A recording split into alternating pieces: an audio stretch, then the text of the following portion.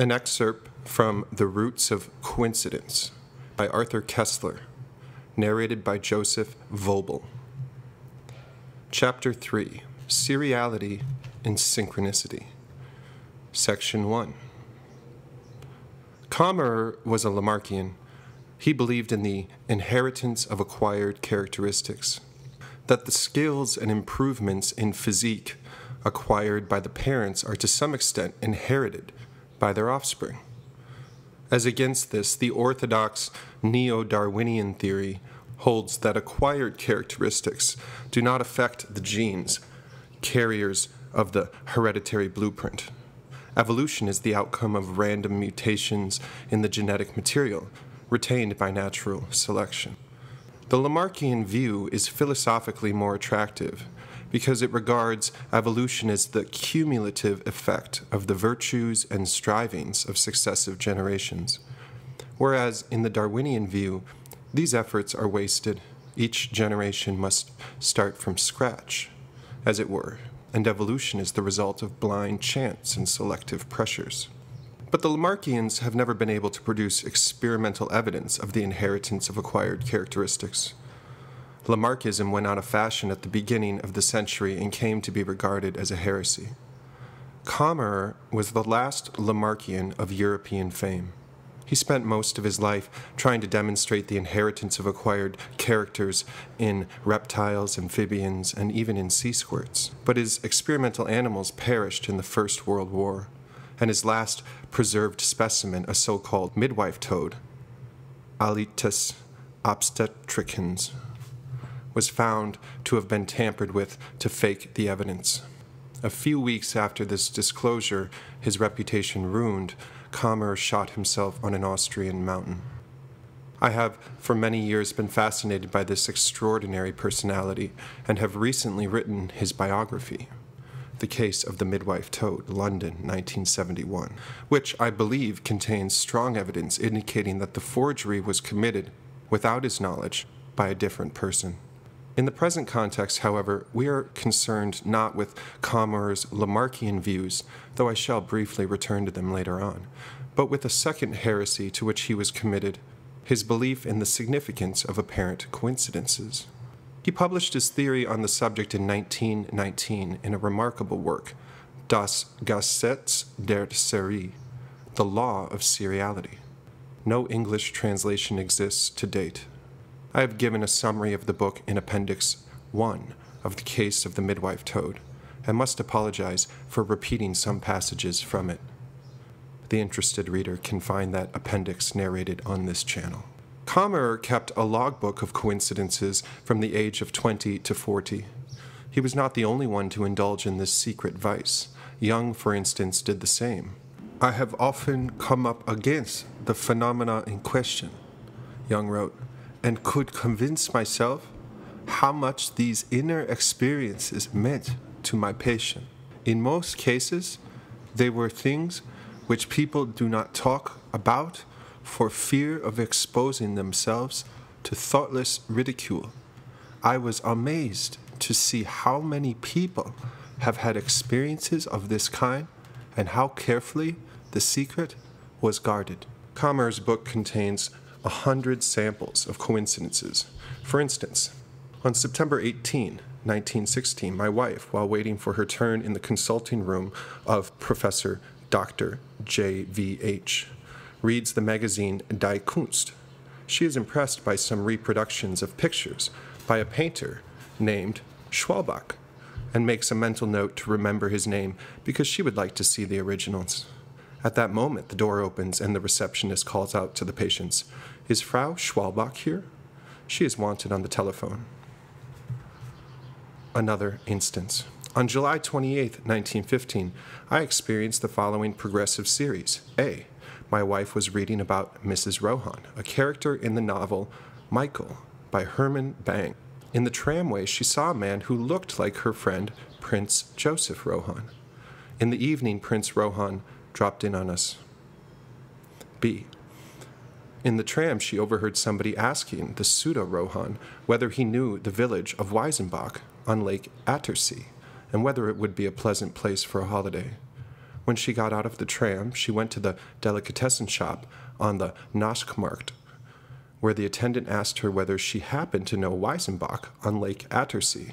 He had to make a delivery by mail and did not know the correct postal address. Most of his other examples are even more trivial. Thus, he records that on November 4th, 1910, his brother-in-law went to a concert where he had seat number 9 and cloakroom ticket number 9.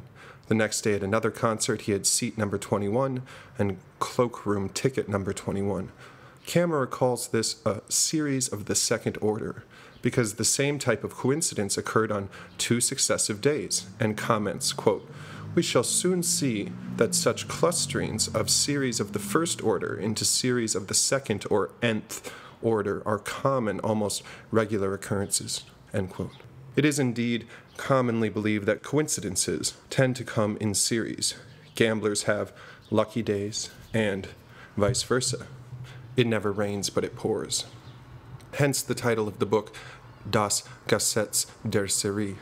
He defines a serie as, quote, "a lawful recurrence of the same or similar things and events, a recurrence or clustering in time or space, whereby the individual members in the sequence, so far as can be ascertained by careful analysis, are not connected by the same active cause," end quote. The expression lawful recurrence may give the impression that the series is governed by causal laws, but Kammerer's purpose is to prove just the opposite, that coincidences, whether they come singly or in series, are manifestations of a universal principle in nature which operates independently from physical causation. The laws of seriality are, in Kammerer's view, as fundamental as those of physics, but as yet unexplored. Moreover, single coincidences are merely tips of the iceberg which happened to catch our eye, because in our traditional ways we tend to ignore the ubiquitous manifestations of seriality. The first half of Kammerer's book is devoted to the classification of coincidental series, which he undertook with the meticulousness of a zoologist devoted to taxonomy. There is a typology of non-causal concurrences related to numbers, names, situations, etc. After this comes a chapter on the morphology of series, which are classified according to their order, the number of successive coincidences, their power, number of parallel coincidences, and their parameters, number of shared attributes. Kammerer spent hours sitting on benches in various public parks, noting down the numbers of people that strolled by in both directions, classifying them by sex, age, dress, whether they carried umbrellas or parcels. He did the same on his long tram journeys from suburb to laboratory. Then he analyzed his tables and found that on every parameter, they showed the typical clustering phenomena familiar to statisticians, gamblers, and insurance companies. He made the necessary allowances for such causal factors as rush hour, weather, etc. At the end of this classificatory part of the book, Kammerer concluded, "So far we have been concerned with the factual manifestations of recurrent series. Without attempting an explanation, we have found that the recurrence or identical or similar data in contiguous areas of space or time is a simple empirical fact which has to be accepted and which cannot be explained by coincidence, or rather, which makes coincidence rule to such an extent the concept of coincidence itself is negated." In the second theoretical part of the book, Kammerer develops his central idea that coexistent with causality, there is an a-causal principle active in the universe, which tends towards unity. In some respects, it is comparable to universal gravity, which, to the physicist, is also still a mystery. But unlike gravity, which acts on all mass indiscriminately, this force acts selectively on form and function, to bring similar configurations together in space and time. It correlates by affinity, by which means this a-causal agency intrudes into the causal order of things, both in dramatic and trivial ways, we cannot tell, since it functions ex hypothesi, outside the known laws of physics. In space, it produces concurrent events related by affinity, in time, similarly related series. Quote, "We thus arrive at the image of a world mosaic or cosmic kaleidoscope, which, in spite of constant shufflings and rearrangements, also takes care of bringing like and like together." End quote. Kammerer was particularly interested in temporal series of recurrent events. These he regarded as cyclic processes which propagate themselves like waves along the time axis of the space-time continuum. But we are aware only of the crests of the waves, which appear to us as isolated coincidences, while the troughs remain unnoticed. He thus reverses the skeptic's argument that out of the multitude of random events, we only pick those which are significant. The cycles may be caused either by causal factors, in other words, planetary motion, or patterned by seriality, as the lucky runs of gamblers. He devotes a chapter to previous theories of periodicity, from the Pythagoreans' magic 7 to Goethe's revolving circles of good and bad days, up to Freud, who believed in cycles of 23 and 27 days, which somehow combine to produce the data of significant events. At the end of the book, Kammerer expresses his belief that seriality is, quote, "ubiquitous and continuous in life, nature, and cosmos. It is the umbilical cord that connects thought, feeling, science, and art with the womb of the universe which gave birth to them." End quote. Some of the chapters in the book, particularly those dealing with physics, contain naive errors. Others show tantalizing flashes of intuition. I have compared its effect to that of an impressionist painting, which has to be viewed from a distance. If one puts one's nose into it, the details turn into clumsy blobs. While thus the theoretical part can hardly stand up to critical scrutiny, this first attempt at a systematic classification of coincidental events may find some unexpected applications at some future date. These things happen in science. It may also be the reason why Einstein gave a favorable opinion of the book. He called it, quote, "original and by no means absurd," end quote. Quoted by H. Prisebram, Paul Kammerer als biologist, November 1926. He may have remembered that the non-Euclidean geometries invented by earlier mathematicians, more or less as a game, provided the basis for his relativistic cosmology. Section 2. Another great physicist whose thoughts moved in a similar direction was Wolfgang Pauli. At the end of the 1932 conference on nuclear physics in Copenhagen, the participants, as was their custom on these occasions, performed a skit full of that quantum humor of which we have already had a few samples. In that particular year, they produced a parody of Goethe's Faust, in which Wolfgang Pauli was cast in the role of Mephistopheles. His Gretchen was the neutrino, whose existence Pauli had predicted, but which had not yet been discovered. Mephistopheles to Faust. "Beware, beware of reason and of science, man's highest powers, unholy in alliance. You'll let yourself, through dazzling witchcraft, yield to weird temptations of the quantum field." Enter Gretchen, she sings to Faust, melody, Gretchen at the spinning wheel by Schubert. Gretchen, "My rest mast is 0, my charge is the same. You are my hero, neutrino's my name." Well, but Pauli really was a kind of Mephistopheles among the sorcerers of Copenhagen.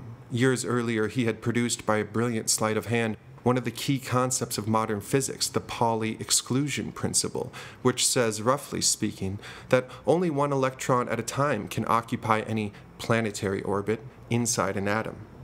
Asterisk, more precisely, that in a neutral atom, no two electrons can have the same set of quantum numbers.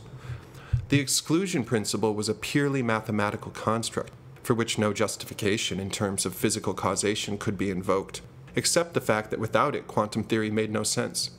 The professor of physics at Yale commented, "Men in theoretical physics today invoke a principle known as the exclusion principle. It was discovered by Pauli.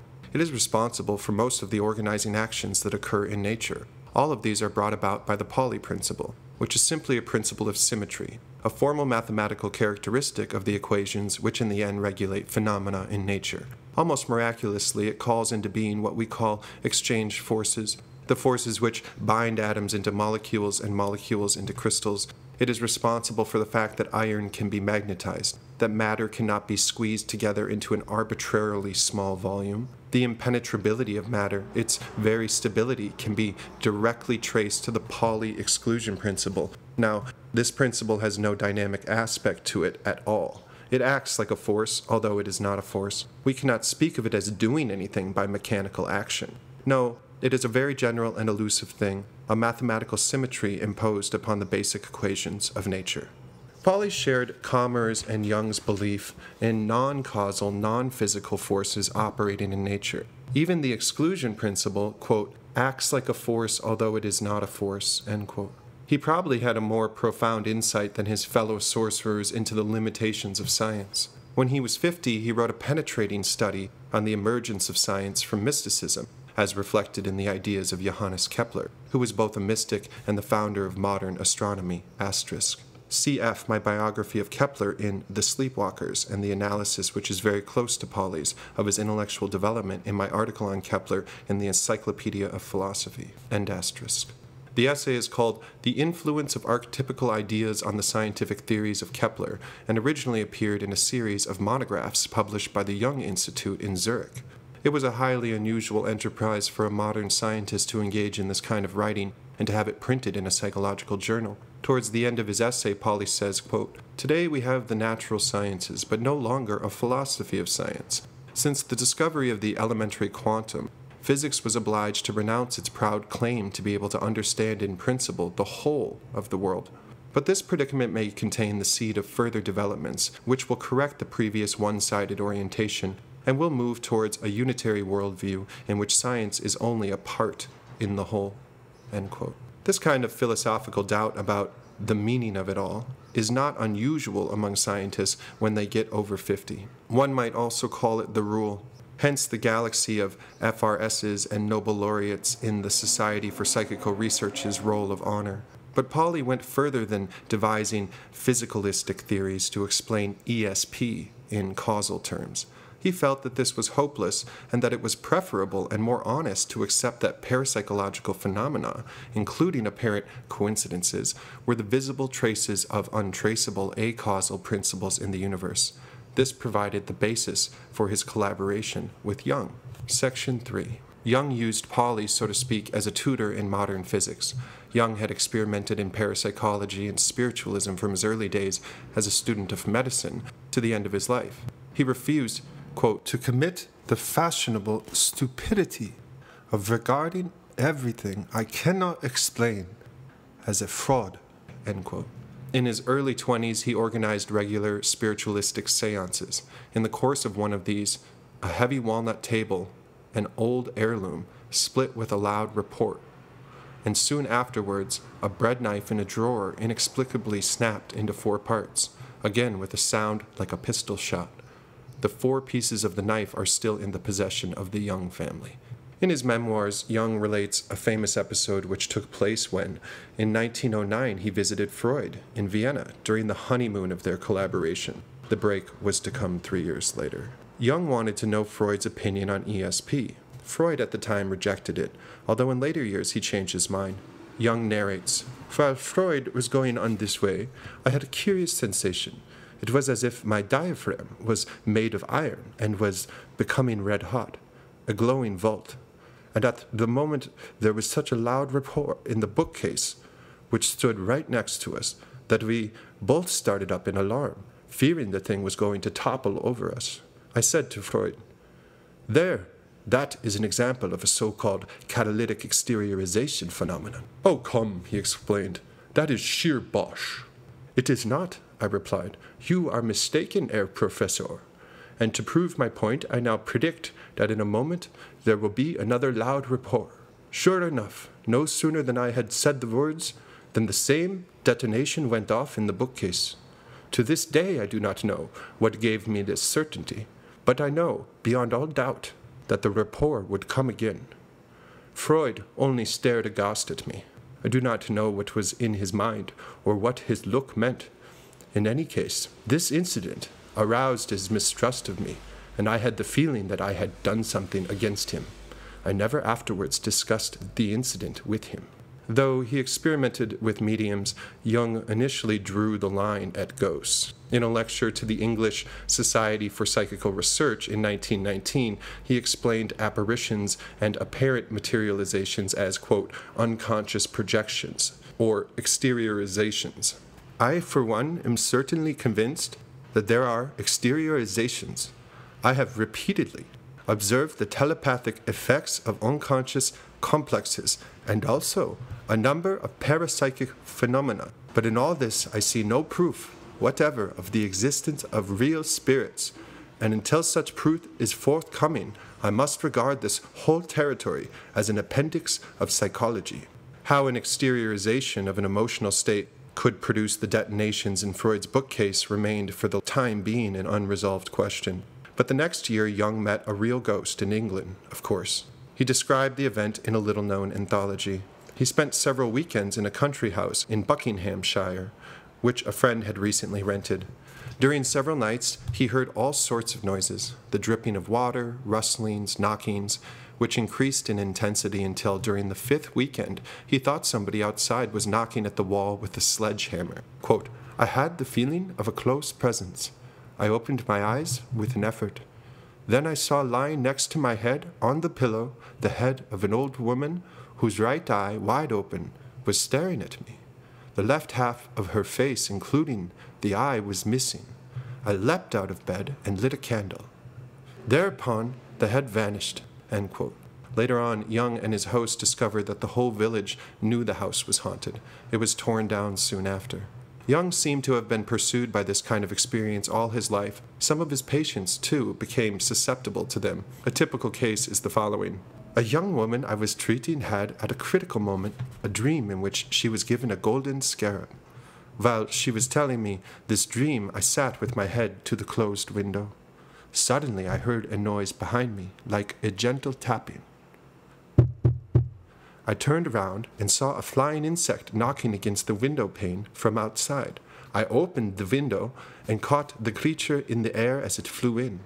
It was the nearest analogy to a golden scarab that one finds in our latitudes, a scarabid beetle, the common rose chafer, Cetonia aurata, which, contrary to its usual habits, had evidently felt an urge to get into a dark room at this particular moment.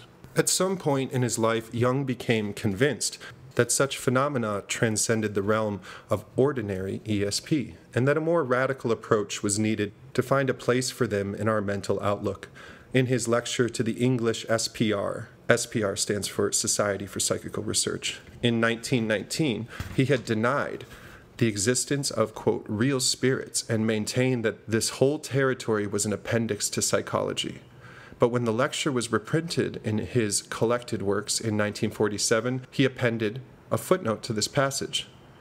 After collecting psychological experiences from many people and many countries for 50 years, I no longer feel as certain as I did in 1919 when I wrote this sentence. To put it bluntly, I doubt whether an exclusively psychological approach can do justice to the phenomena in question. Not only the findings of parapsychology, but my own theoretical reflections outlined in On the Nature of the Psyche have led me to certain postulates which touch on the realms of nuclear physics and the whole conception of this space-time continuum. This opens up the whole question of the transpsychic reality immediately underlying the psyche. Section 4. At about the time when this was written, Jung was working, in collaboration with Pauli, on his treatise on synchronicity, an a-causal connecting principle, which was published together with Pauli's essay on Kepler in one volume. This was evidently meant as a symbolic act, one of the greatest physicists of the century joining forces with one of its greatest psychologists. The result was a stimulating exercise in unorthodox speculation, but at the same time, sadly disappointing. It did not amount to a theory in the proper sense, but rather to a universal schema, both very bold and very vague. Jung's treatise hinges on his concept of synchronicity. He defines it as, quote, the simultaneous occurrence of two meaningfully but not causally connected events, or alternatively as quote, a coincidence in time of two or more causally unrelated events which have the same or similar meaning, equal in rank to causality as a principle of explanation.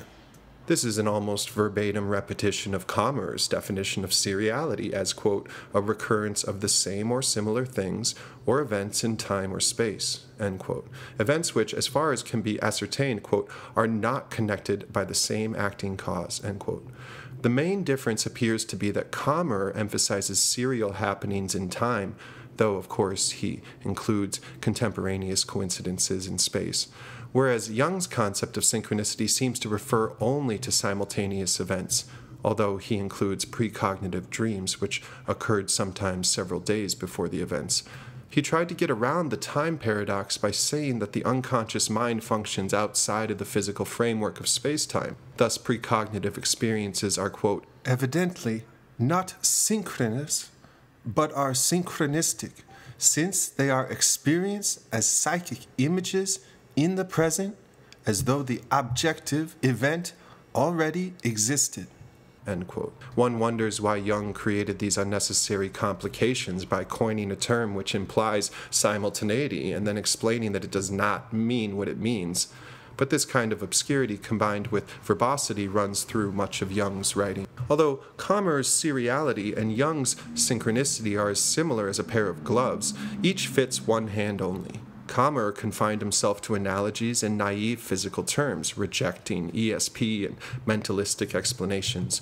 Jung went to the opposite extreme and tried to explain all phenomena which could not be accounted for in terms of physical causality, as manifestations of the unconscious mind. Quote, synchronicity is a phenomenon that seems to be primarily connected with psychic conditions, that is to say, with processes in the unconscious, end quote.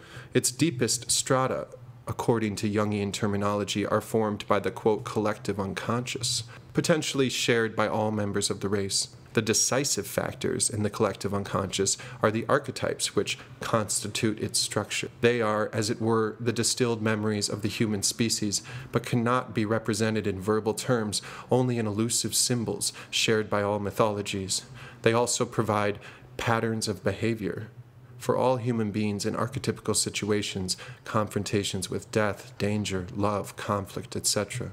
In such situations, the unconscious archetypes invade consciousness, carrying strong emotions and, owing perhaps to the archetype's indifference to physical space and time, facilitate the occurrence of synchronistic events. The appearance of the scarab while the patient was telling her archetypical dream is considered by Jung as an illustration of this nexus. The same applies to the detonations in Freud's bookcase during Jung's visit, indicating the explosive nature of their father-son relationship. Quote, meaningful coincidences, which are to be distinguished from meaningless chance groupings, therefore seem to rest on an archetypical foundation. At least all the cases in my experience, and there is a large number of them, show this characteristic, end quote. Elsewhere in the essay he writes, synchronistic events rest on the simultaneous occurrence of two different psychic states. One of them is normal, probable state. In other words, the one that is causally explicable. And the other, the critical experience, is the one that cannot be derived causally from the first. In the case of sudden death, the critical experience cannot be recognized immediately as extrasensory perception, but can only be verified as such afterwards. In all these cases, whether it is a question of spatial or of temporal ESP, we find a simultaneity of the normal or ordinary state with another state or experience, which is not causally derivable from it, and whose objective existence can only be verified afterwards. An unexpected mental content which is directly or indirectly connected with some objective external event coincides with the ordinary psychic state. This is what I call synchronicity. The obscurity of these and similar passages indicates the apparently insurmountable difficulties of breaking away from our ingrained habits of thinking in terms of cause and effect. Kammerer started with an intuitive conviction of the existence of a-causal forces in the universe and landed up with his spurious physical analogies. Jung, starting from the same premise as Kammerer, ended up with the confused notion that his archetypes somehow engineered the detonations in the bookcase or the scarab's appearance at the window. To resolve this paradox, he postulated that the archetypes were psychophysical entities, quote, psychoids, end quote, whose, quote, transpsychic reality, end quote, may produce not only detonations but also ghosts. See the note revoking his earlier disbelief in the existence of real spirits. Asterisk. See also the comments of one of his close collaborators, Aniela Hafe. Quote, the postulate of an imperceivable psychoid background world colors the initial problem of ghosts only to this extent.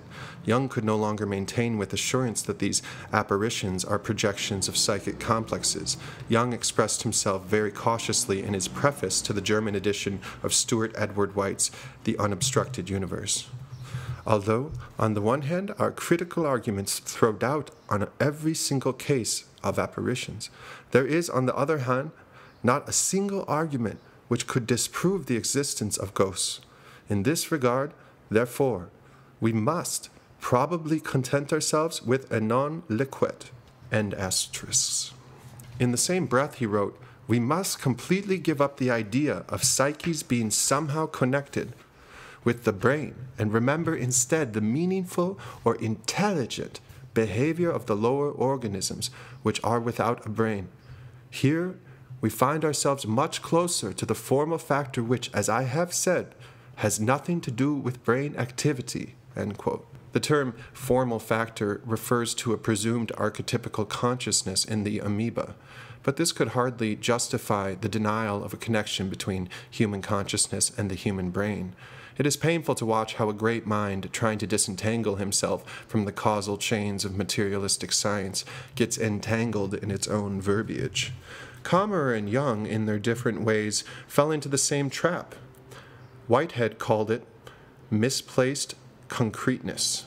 Like theologians who start from the premise that the mind of God is beyond human understanding and then proceed to explain how the mind of God works, they postulated an a-causal principle and proceeded to explain it in pseudo-causal terms.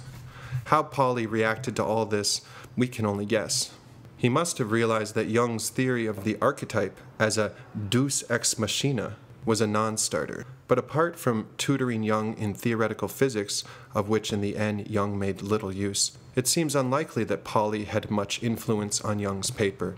Asterisk. One wonders whether anybody else had, and whether Jung himself had even read the proofs. If he had, it remains incomprehensible that he did not amend the flat nonsense about there being no connection between mind and brain. Pauli's own essay, turning the mental evolution of Kepler into a paradigm of the limitations of science, is a model of clarity in sharp contrast to Jung's meanderings. Asterisk. Pauli's essay is, as we remember, called The Influence of Archetypal Ideas on the Scientific Theories of Kepler, but he uses the word archetypal in its classic Platonic meaning, as Kepler himself did, and not in the way Jung abused it. But the comparison is not quite fair because it is, as we have seen, much easier for a modern physicist than for a psychologist to get out of the grooves of causality, matter, space-time, and other traditional categories of thought. The physicist has been trained to regard the world as experienced by our senses as an illusion, Eddington's shadow desk covered by the veil of Maya.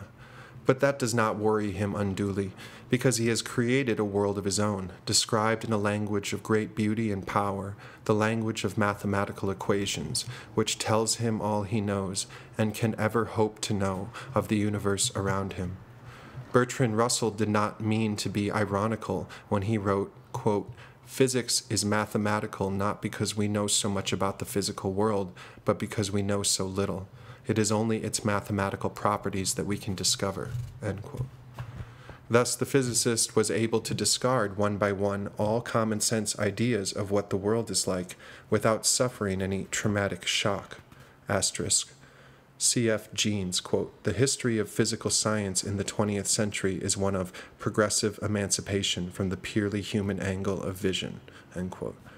One by one, matter, energy, and causality were dethroned, but the physicist was richly compensated by being able to play around with such enticing Gretchens as the neutrino, and with such exhilarating notions as time flowing backward, ghost particles of negative mass, and atoms of radium spontaneously emitting beta radiation without physical cause. Pauli's revolutionary proposal was to extend the principle of non-causal events from microphysics, where its legitimacy was recognized, to macrophysics, where it was not. This is why I said that he was more radical in his approach than his colleagues. He probably hoped that, by joining forces with Jung, they would be able to work out some macrophysical theory which made some sense of paranormal events. The attempt was frustrated by deeply ingrained traditions in Western thought, which go all the way back to the Greeks. Like Kammerer, Jung kept relapsing into spurious causal explanations to make the a-causal principle work. They were both ensnared, as Western man has been for 2,000 years, in the logical categories of Greek philosophy, which permeate our vocabulary and concepts and decide for us what is thinkable and what is unthinkable. As Sidney Hook said, quote, "When Aristotle drew up his table of categories, which to him represented the grammar of existence, he was really projecting the grammar of the Greek language on the cosmos," end quote. It is that grammar which became the undoing of Kammerer and Jung, together with a host of others who had embarked on a similar quest. The literature of parapsychology is full of hopeful theories which, in fact, and for the same reason, were doomed to failure from the beginning. In Jung's case, there is a particular irony because he spent the best part of his life in attempting to translate another untranslatable language into the Western universe of discourse, that of Eastern mysticism. Looking back at the rise and decline of Jungian psychology, it does not seem to have fared better than his theory of non-synchronous synchronicity, but that is a subject beyond the scope of this book. The upshot of the treatise was a diagram on which Jung says he and Pauli, quote, "finally agreed." It looks like this. I'll put it up on the screen. Jung offers no concrete explanations how the schema is meant to work, and his comments on it are so obscure that I must leave it to the interested reader to look them up in the library. One cannot help being reminded of the biblical mountain whose labors gave birth to a mouse, but it was quite a symbolic mouse, nevertheless. It was for the first time in the history of modern thought that the hypothesis of a-causal factors working in the universe was given the joint stamp of respectability by a psychologist and a physicist of international renown. Section 5. There has been in recent years a large crop of other explanatory hypotheses regarding paranormal phenomena. Physicists have played with parallel universes, with Einstein's curved space, with two-dimensional time and tunnels in hyperspace, which would permit direct contact between regions separated in normal space by astronomical distances. Among psychologists, Freud, once he became convinced of telepathic contact between analyst and patient, theorized that ESP was an archaic method of communication between individuals, which was later supplanted by the more efficient method of sensory communication, asterisk. Freud was a member of both the British and the American Society for Psychical Research, and in 1924 wrote to Ernest Jones that he was prepared to, quote, lend the support of psychoanalysis to the matter of telepathy, end quote. But Jones feared that this would discredit psychoanalysis and dissuaded Freud from any public gesture. He also prevented Freud from reading at the International Psychoanalytic Congress in 1922 an essay he had prepared on, quote, psychoanalysis and telepathy. It was only published after Freud's death. Among biologists, a remarkable theory was proposed by Sir Alister Hardy, who thought that the highly skilled and coordinated activities of some lower animals, such as the foraminifera, could only be explained by a kind of group mind where each individual shared, quote, a psychic blueprint. Among the philosophers, Professors Broad and Price have produced challenging mentalistic hypotheses, asterisk. For a summary of these and other explanatory theories, see, for instance, Rosalind Haywood's The Sixth Sense, London, 1959. Lastly, among mathematicians, G. Spencer Brown proposed an intriguing theory which attempted to explain the anti-chance results in card-guessing experiments by questioning the validity of the concept of chance itself. Spencer Brown claimed that by matching pairs of digits at random, where the first digit symbolized the guess and the second the target card, he obtained a significantly higher number of hits than chance expectation. However, he did not publish his actual tables and did not claim that his results were of a comparable magnitude to the astronomical anti-chance odds obtained by the ESP experimenters. The controversy petered out inconclusively, but it nevertheless provided food for thought. Asterisk. Spencer Brown first published his theory in Nature, July 25, 1953. Statistical Significance in Psychical Research, and followed it up in a book, Probability and Scientific Inference, London, 1957. See also Rosalind Haywood's brief comment in The Sixth Sense, page 169, footnote. Unlike the propounders of the conspiracy of fraud theory, Spencer Brown admitted that the ESP experiments were, quote, well-designed and rigorously controlled. He accepted the results at face value, but thought that they pointed to some anomaly in the very concept of randomness, though he did not elaborate on the nature of this suspected anomaly, which was to explain the disproportionately high number of hits in ESP experiments. His ideas bear a close resemblance to Kammerer's concept of seriality. The law of the series is in fact the reciprocal of the concept of randomness. It is interesting to note that it was Sir Alister Hardy, a pioneer of ESP research, who provided the grant for Spencer Brown's research. Hardy commented, "It remained for Mr. G. Spencer Brown of Trinity College, Cambridge, to suggest the alternative and simpler hypothesis that all this experimental work in so-called telepathy, clairvoyance, precognition, and psychokinesis, which depends upon obtaining results above chance, may be really a demonstration of some single and very different principle. He believes that it may be something no less fundamental or interesting, but not telepathy or these other curious things, something implicit in the very nature and meaning of randomness itself. Whether or not the majority of card-guessing experiments may be shown to be due to something quite different from telepathy, there is, to my mind, quite sufficient evidence to prove the existence of a true form of telepathy, which seems likely to be of considerable biological significance.